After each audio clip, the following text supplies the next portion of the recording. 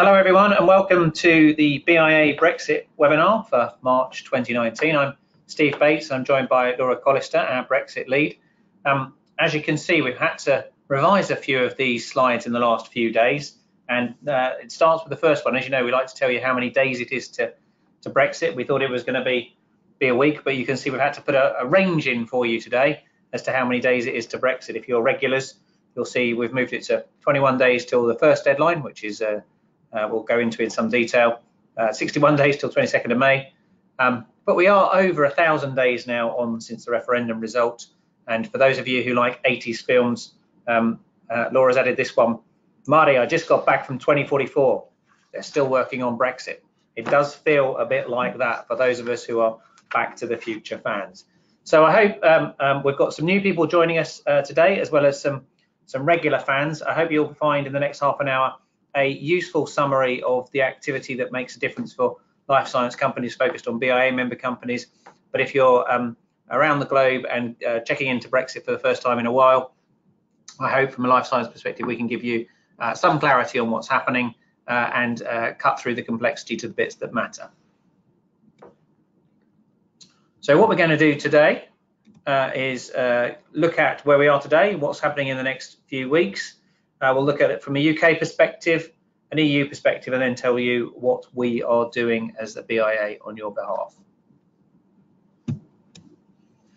As you know, we've established the www.biabrexit.org website, which is a fantastic location for Brexit publications for our sector, public statements and documents, and for members, you can get access to all of these presentations, member-only briefings, and other activities. So that's becoming our repository and our portal for all of our knowledge. Everything we know is there for you. I know members have been engaging with it and found it useful, and do take that website down if you are interested in looking for more after this is finished. Where are we at today?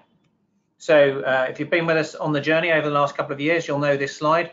We started with it some time ago in 2017, and you can see there is negotiations to continue discussion at point 3 of this process. We're still not there, but we're well into Brexit for those of you who followed the journey. And this week we've seen that the Prime Minister hasn't been able to get her meaningful vote in favour of her withdrawal agreement through the UK Parliament. The Speaker said it couldn't come back in the same format this week. The Prime Minister has endeavoured to meet party leaders about a way forward. We've had Jeremy Corbyn, the Labour leader, visiting Brussels to talk to participants there. We've had the UK Prime Minister doing a speech to the nation, and then finally asking to the EU, asking for an extension to the end of June. A series of unfortunate events, which I believe is a bestseller at the moment. What we've seen finally closing out today is after the European Council, they've offered a delay to Brexit, and that's been accepted by the UK this very afternoon. The offer was not what the UK asked for. The offer was a delay until the 12th of April, 21 days time, if the withdrawal agreement isn't passed by the UK Parliament. If the withdrawal agreement is passed by the UK Parliament, there's a further delay to the 22nd of May. So it's a series of delays, and those are the key dates. We said we would look at what we'd do if there was a delay, and as the delay has finally been agreed, we are seeking to understand as best we can from the government if their requirement of companies have changed. They haven't told us anything yet, but we are seeking quick and clear communications, and there are a series of webinars next week and government comms expected that Laura will take you through in the coming slides, and that's what we hope will get clarity from the government on what this means for the sector. The key thing for us is focusing on what does the government want to do around the stockpiling, medicine stockpiling work that's been going on, and what their contingency plans are. And just so that you know what I'm doing in lieu of being told what to do is I am keeping going, and we're going to continue as we are, working on present state as is, and move the no deal planning deadline to April the 12th, but keep going on the basis that we need to work towards all contingencies with simply a change in the date. I think that's what this week means at the end of all of that time. You might remember, if you were with us in December, this slide. where I said that my framing thoughts for what might happen would be along. Remember before Christmas saying any deal will be driven by a crisis at the 11th hour, the 11th minute. Well, that still seems to be the case. Politicians have a limited understanding of the practicalities that most of our businesses are working to. I don't think that that's changed. Parliament isn't focused on the economic future of the country. I don't think that's changed. That's the truth. And in the rolling political crisis, Erskine May, the rule book for the UK Parliament, is more important than Theresa May. Anything can happen, and probably will. And I think if you look at the judgments by the Speaker, the interventions this week, all of this thesis, I think, is still valid and probably has stood the test of time reasonably effectively. So what's next in Westminster? I expect chaos to continue. I don't know what that will mean, but we're used to living with uncertainty in the world of biotech. We'll continue to live with it at Westminster as well. Perhaps we'll definitely see some discussion in Parliament on Monday, and there is the opportunity for Parliament perhaps to take back control. There's a new amendment down. We went through this in some detail a couple of webinars ago about how Parliament may choose to seek to control the agenda. Who knows whether that will happen? They were within 2 or 3 votes of it happening last time round. It could well happen this time round. There may be a meaningful vote 3. That also has been speculated most weeks and didn't happen last week, but probably has to happen quite soon. And then there may be an impact for the Prime Minister if the Prime Minister loses that vote, as she has the last 2. And I've put lots of question marks on this because you are welcome to add your own speculation or consider what might happen to the Prime Minister. I'm sorry, I can't give you any greater clarity on this. I think it would be foolish to do so, but that's about as far as the crystal ball goes, which is Monday. What could happen next? Well, basically, there's 3 things. We could have a no deal now on April the 12th, which would be a cliff edge Brexit with no transition or deal.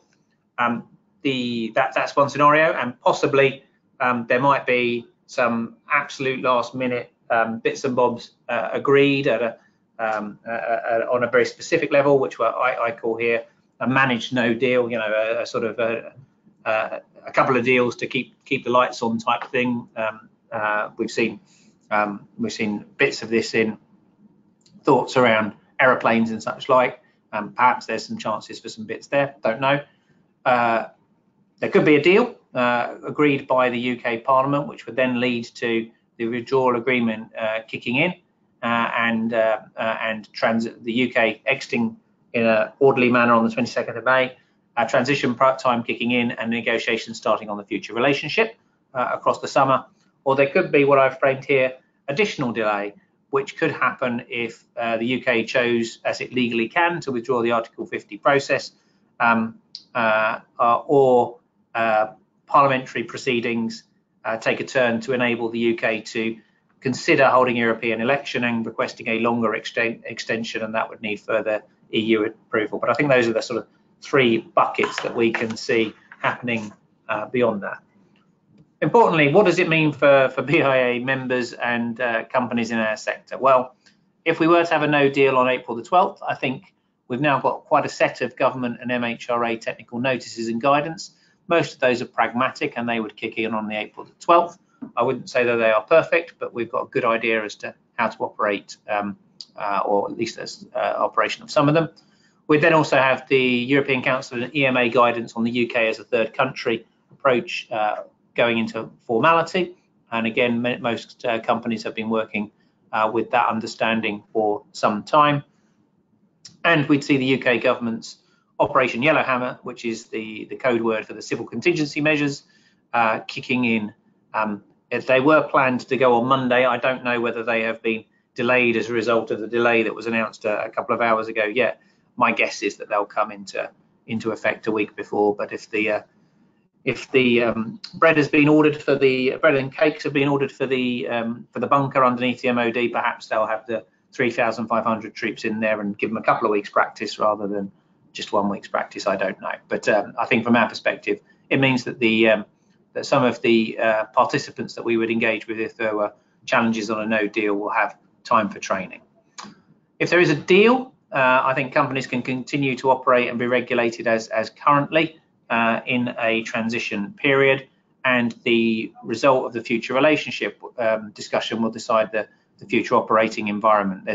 That's the key factor for that we'll focus on there.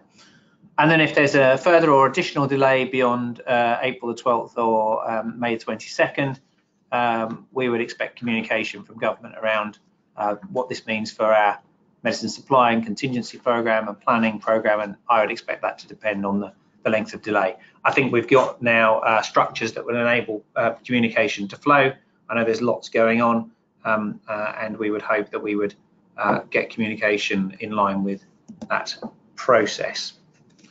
What are we going to do for you as the BIA? Well, I hope that we can always maintain flows of information, and the webinars I hope are useful. We've got one next scheduled presciently for Friday, 12th of April, which would be the day after, or the day of the next deadline. And we'll continue to inform you of what's going on. In a no-deal scenario, our thinking will always be to put patients first and ensure government communications come to you effectively and give you what you need. I hope we are now, and through meetings and through networks, are able to share our concerns. I don't know anybody who's been able to read the volume of material that's come from the UK government in its entirety, particularly the MHRA stuff this week. But I think you aren't alone. You are with others, and we can both understand what it means, share concerns. And I hope what we can do as the BIA is provide a speedy and effective feedback mechanism to government of industry concerns and point you in the direction of the people who can help if they currently exist. If there is a deal, we will advocate for our issues to be first in the queue and our positions to be adopted in a future relationship discussion. That could happen quite speedily across the summer, and we'll then seek to both provide insight and gain your expertise and engagement in what would be a further round of negotiation. And if there's an additional delay, we would continue to keep people informed and expect further communication and to transmit that to you. A couple of thoughts from me really before I hand on to Laura on some facts. These are purely speculative pieces from me. I mean, it seems to me that in the next period of time, there's sort of two versions of UK politics. One is Theresa May's endgame results in victory. She makes the argument outlined here to Brexiteers: back my deal, it'll get us out of the European Union, I'll go, then you can decide with a new leader the future relationship, and that gets her the numbers in Parliament.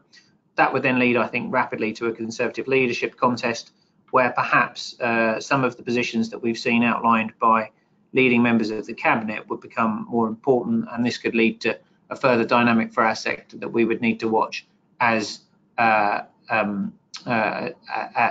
those became prominent within the campaign within the Conservative Party for new thinking. And I think that's one scenario that I'm imagining might happen, but this is all Steve's inward speculation. The second is that the unusual step of Parliament taking back control from the government of the legislative agenda happens in the next week. We speculated this might happen. I don't know whether it will happen next week. Along the lines here, you know, this is it, guys. We've got to stop no deal. Sanity must prevail. We've got to do something to do that. If that happens, if they have a series of indicative votes, my guess is that if you did that, would there be a majority for UK becoming something like Norway? Would that lead to a call for longer delay or a revocation of Article 50? Would the Prime Minister be able to continue in that vein? I don't know.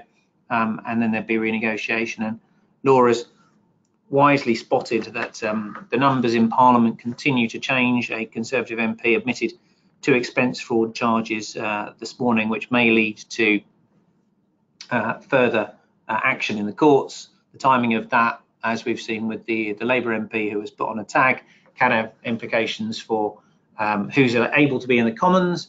And when votes are on knife edges, it's small changes like this that can make a real difference. You know, somebody off on maternity leave, somebody you know, who's seriously ill, or somebody who is in front of the courts can make a real difference on these things, which is why it's very hard to call what is a hung Parliament in the UK.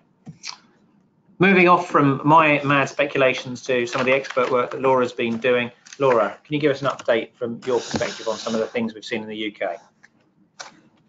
So there's been lots happening in Parliament. I've not put it all in here, but since the last webinar, we had meaningful vote 2, which I think everybody knows. The government lost. They lost by a smaller margin than last time, but still a significant number of MPs voted against the deal.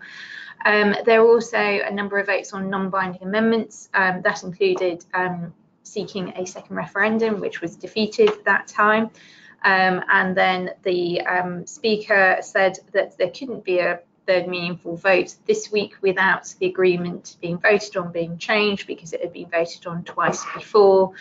There could potentially be ways around this, and given all the changes, it is obviously coming back to Parliament next week.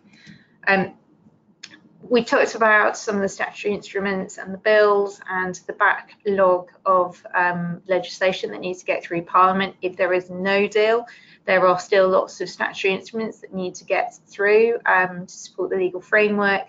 The medicines and clinical trials SIs came up last week and they were agreed, so they are through. Seriousness shortages protocol statutory instrument has been laid. A judicial review was sought by the Good Law Project. That's been initially rejected, but they are appealing that ruling. If there is a deal, there are also 7 bills that would need to get through Parliament before a Brexit day. The figure on the right, the diagram on the right, is all statutory instruments, and I took that from the site earlier, and 255 so far this year have made their way out. Would anticipate quite a lot more coming in the event of a no deal. MHRA promised 80 plus documents of guidance on Brexit if there is a no deal by the 29th of March. They continue to publish lots of these documents. I think they're up to around 30. Quite a flurry came through this week. I understand that sort of hearing from some people is as we knew they are not perfect, but given the timing, I know a lot of regulatory people are just concentrating on understanding and implementing those documents, and we would anticipate if they came to be in a no-deal Brexit that we would then pick up the issues after that no-deal Brexit when they have and work collaboratively with MHRA when they're in, as opposed to now when the priority is understanding them and companies implementing them. Obviously, there's still another 50 to come pre-Brexit day. MHRA are also holding a webinar on the 25th, which is Monday in the morning, around how to make submissions. You can register on the MHRA on this website on the page. The instructions with the email said, please could you put your organisation name in the last name field. As I mentioned on the previous slide, the SIs have been agreed by Parliament, and Lord Warner kind of highlighted some of the concerns that we'd flagged to him about the impossible task with the amount of detail and system change needed in the event of no deals, and how onerous that is on companies, including particularly SMEs, despite all the effort and professionalism of the MHRA and companies as well. Office for Life Sciences are our sponsoring department in government, who sits both within the health and business departments. They provide regular updates of collated guidance. We put that on our BIA Brexit website, but additionally OLS also have a landing page for the industry, which includes all the guidance, and the link is here. We're very lucky that OLS have been very responsive to things that industry are asking for, and if you have issues, they are a very good team to take those concerns to, especially if it's a specific question around something. If there's a no deal, they will be our route into government, whether it's direct to them or via BIA. And they will seek to sort of bring information from across government to life sciences companies as they need it, and then sort of signpost out the other way. For instance, HMRC is obviously very important for companies at the moment. There's also been further information coming out from the No Deal Medicine Supply Contingency Planning Programme. We encourage companies to engage in this programme. The ferry booking system has now gone live. If you have registered with the Department of Health and Social Care, you would have received the information. If you haven't registered and want to know more, this is the email address. And I think we'll just read the terms and conditions of the document of the booking very carefully. The supply programme has also written to industry, to those companies that are engaged with, setting out the terms of when they would move from no deal planning to winding down the contingency. And what they have said is that until either withdrawal agreement is ratified and in UK law, or the UK definitely leaves without a deal, and it is confirmed the UK leaves without, won't be leaving without a deal, they will continue to plan. Therefore, they're asking companies to continue to prepare for a no deal and not to wind down contingency plans at this stage. Given the possibility of delays, I know that the Department of Health are looking at what communications they should send to companies, and this will be influenced by the timing and the length of delays, but they are considering how they communicate. And Laura, I think it's fair to say that this letter to industry, which has the 29th of March as the deadline in it, came out earlier in the week, which is before the legal exchange of letters, which has moved the deadline for no deal into April. So that's why this has the 29th of March date in it, because it's from beginning of the week. I expect to see further updates from the government very soon, but probably next week would be my guess. But I think it's the same thing. Keep going, but the date has moved a bit because an extension has been agreed. Yeah, and for those members that attend the Brexit Lead Network, there will be the contingency programme team will be at that meeting to provide further information on the 9th of April. NHS England has also published some no-deal communications. These are focused for patients and healthcare providers, but I understand that quite a few companies have been asked by patients on around their medicines, and these are a good place to suggest that patients might look for further information. So our deal on our view on no deal hasn't changed as a result of this week's shenanigans. We still call on government and parliament to rule out a no deal Brexit. We think it's the worst option for the sector, and will continue to do so. If there is to be a no deal, perhaps there would be a very last minute bare bones public health essential thinking between the two sides. I think we're some distance from that, but we were planning this really before the agreement was agreed today to delay. So these are some of the things that we would be thinking around, whether there would be contingency plans, emergency mechanisms, emergency budget, a blame game, a review. We hope there would be a review of sector SIs and regulation, and we're keen to get your perspective on those, because that I think will happen if this was to happen, and then engage with different regulators. If there's a deal, we would look to work on the negotiations, turn the words in the political declaration into reality amongst competition from other sectors, and focus on getting cooperation, participation in the science innovation deal, and a relationship with the European Investment Bank and Fund. We're ready to go if this is to happen, but we're not there at the moment. And our position on the withdrawal and political declaration remains the same as it has for previous months. There's much in it that we could work with if the agreement was to take place, but we are not there yet.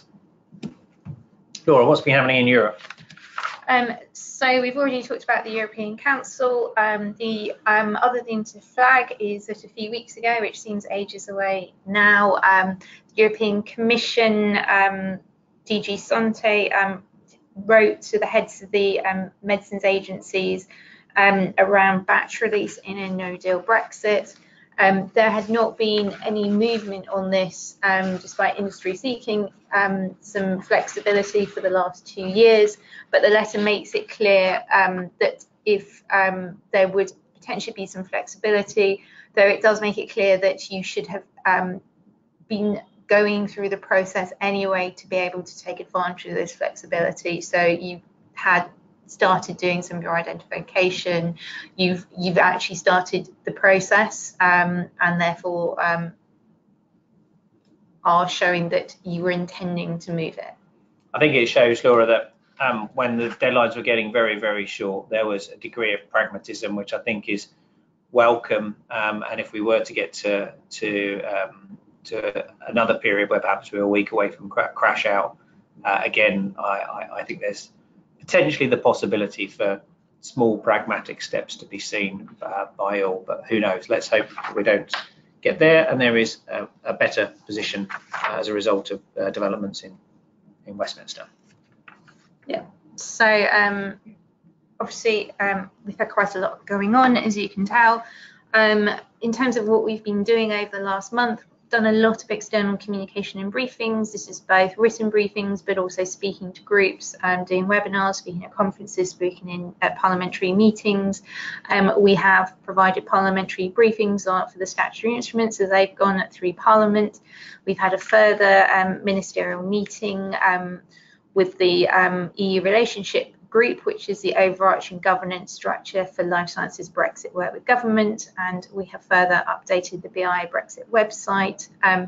We also continue to work with government on their supply contingency planning programme, and also we have the next Brexit lead network on the 9th of April. We had this slide at the start, but here is very quickly the address of the website, the BIA Brexit website again. The Brexit lead network on the 9th of April will be in the morning. We have updates from the Home Office around immigration, from the Department of Health and Social Care around the Medicine Supply Contingency Programme, and from Department for Exiting the EU will also hopefully come and provide an update. We take it in turns with ABPI organising. This time it is BIA's turn, and therefore you sign up on our website, and it is for members of BIA and ABPI only. The dates for the rest of the year are also there to help planning. Thanks, Laura. And you can see there's an immense amount of work that's been done, and the complexity has gone up.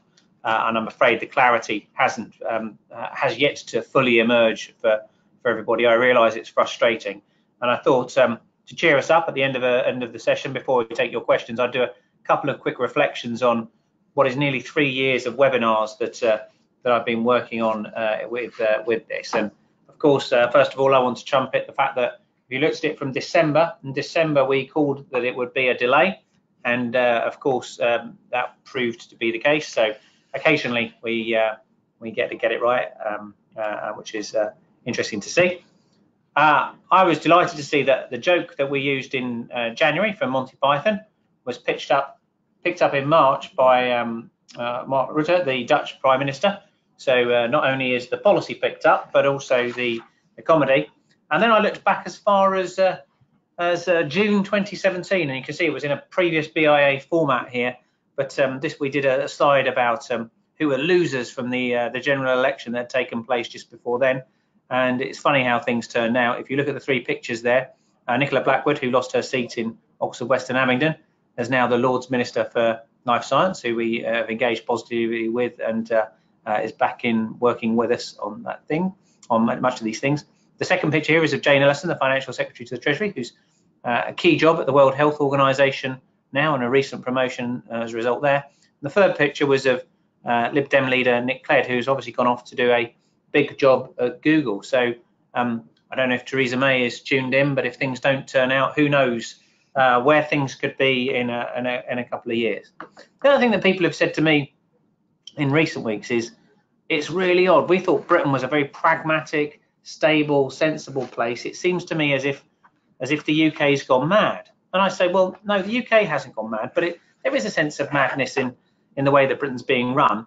And of course, that's not without historical precedent, because British state has gone mad before. Those of you who follow British history, and you'll remember that King George III was formerly mad, and Britain was run by a regency during his madness, which was 1810 to 1818. And if you're a fan of Hamilton the musical, this is he's obviously the king with the second best song, I think, in Hamilton.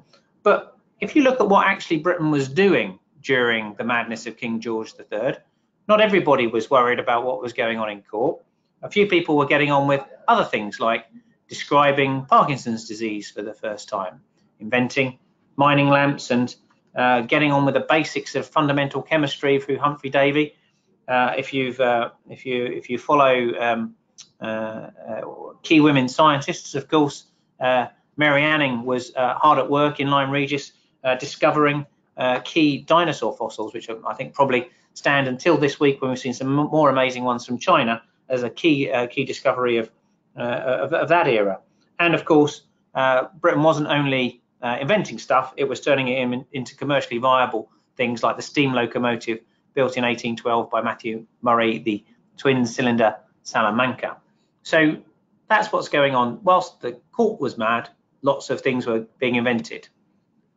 I think this is one of the reasons why we have in the UK the standard British approach to the crisis of keeping calm and carrying on. And it's been a moniker that stood by me very well for the last couple of years, and I continue to do it to go it. Another thing I think that you can compare this to is, if people think politics is mad, look at what's going on in the world of invention and real discovery. If you look at it in this, I think the thing that's made the most difference in recent time is the access for NHS patients to CAR-T therapy. And this may not make as many headlines as Brexit, but it is truly an epoch-making moment as cell and gene therapies are accessed and delivered to NHS patients, many of them with discovery or manufacturing stages involved in the UK, which is fantastic. That's why I think we need to not only keep calm and carry on, but we need to keep calm and CAR-T on. So that's what I should be doing, following both of these agendas. And if you think about keeping calm and carrying on, the positions that members have given us for what we need to do on Brexit remains the same, and have been for the best part of the 3 years, both on regulation, trade, movement of people, R&D, and all the rest of it. So you'll be familiar with these if you followed us in detail, and we'll keep going with those pieces. And of course, the UK sector remains fantastically strong, with a resilient, entrepreneurial and resourceful ecosystem, well used to managing risk. That's what we do in biotech and drug discovery, drug development and regulation, with the life science industrial strategy and the sector deals continuing to provide attractiveness to the UK, and the fundamentals of the UK, the world-renowned research, the world leader in cell and gene therapies, genomics and AI, and pragmatic regulatory regime with a strong reputation, large company base, producing more than 30 billion of exports. None of this is affected by madness at court. It's more in the invention side of the equation. Thought I'd like to finish with that before taking some questions. If you do have any questions, happy to take them now. Whatever happens, the UK life science sector will do great science. We'll be your partner, and there'll be another webinar. Thank you. So we're being asked about the judicial review of the Serious Shortages Protocol, SI. What is the issue? So this is the Good Law Project, which is the people who were close to Gina Miller, who was the anti-Brexit campaigner who used a legal case to force the idea of a meaningful vote on Parliament on the government a couple of years ago. So it's the same group who did that, and they're looking at the issues of whether the process by which the Serious Shortages Protocol was brought into Parliament and put through was done properly through due process, and whether it essentially was consulted upon wrongly and didn't consult patients and doctors, I think is the front of that. Laura, have I got that right? Yes. Yeah, so it was focusing on input from professionals around in the consultation process, which was a very short consultation process. And whilst government would like to use the serious shortage protocols, if there is a no-deal Brexit, I believe that these SIs will stand from the serious shortage protocol. SI will stand even if there is a deal, and I think that was where the consultation piece was hitting, is that it wasn't just a Brexit SI. Thanks. We think that may move rapidly through the courts. It's been denied and then allowed to appeal very, very rapidly. So perhaps we'll see rapid movement on it. I don't think it only becomes material, I think, if it's struck out and it needs to go to be re-put. But we'll keep people informed if that happens. I take it, because we've many of you on the line, but no further questions, that we've answered everything, and everything is absolutely clear, or certainly there's clarity between now and the weekend for many of you.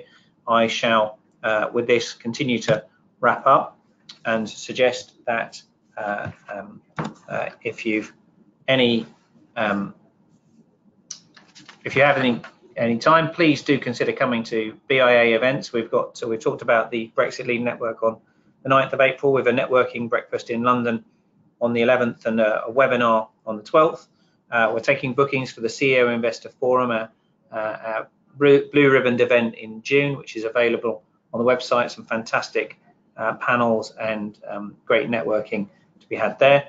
If you're not a member of the BIA, but you're interested in joining, John Cudlick would either love to see you at Bio Europe, if you're at Bio Europe next week, or get an email from you very soon. As I say, the webinars are always with us, so we will be doing this again on Friday the 12th of April. We think enough things will have happened and changed by then that it's sensible to do one around that time. With that, thank you very much, and have a good weekend. Thank you.